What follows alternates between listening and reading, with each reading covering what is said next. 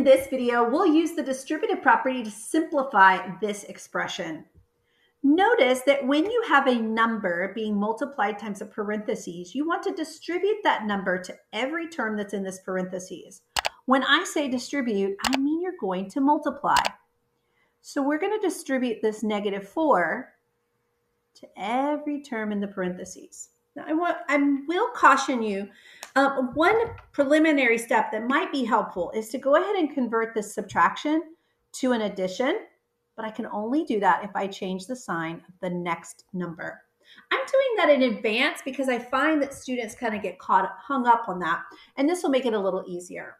So let's do that. We'll do -4 times 4.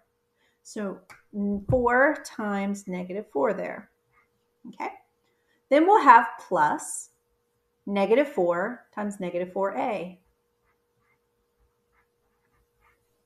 Then the plus. Then we'll have -4 times 3b. Now let's multiply. 4 times -4 gives me -16. Plus -4 times -4a gives me 16a.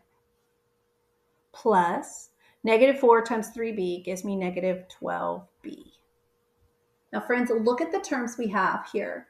We have a -16 with no variable. We have a 16a and a -12b. None of these have the same variable. Therefore, we cannot add them. So this is our answer.